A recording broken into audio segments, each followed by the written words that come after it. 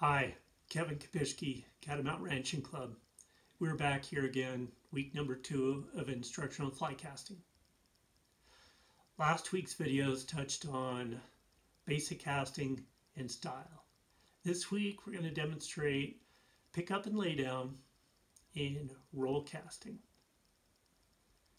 You know, I think back of all my days on the water, and it doesn't matter whether I was fishing high mountain lakes, big rivers, or even tiny little creeks. Hardly a day has gone by when I did not incorporate some way, shape, or form of the roll cast. So definitely pay attention to the roll cast. You know, somebody once told me, practice does not make perfect. Practice makes permanent. So when you do find your time to get outside and practice your casting, make sure you're practicing proper technique. Save these videos, reference them at a later time. If you're having one day when you're just struggling with your technique, struggling with your casting, go back, figure out what you're doing wrong, and make it right. Enjoy these videos.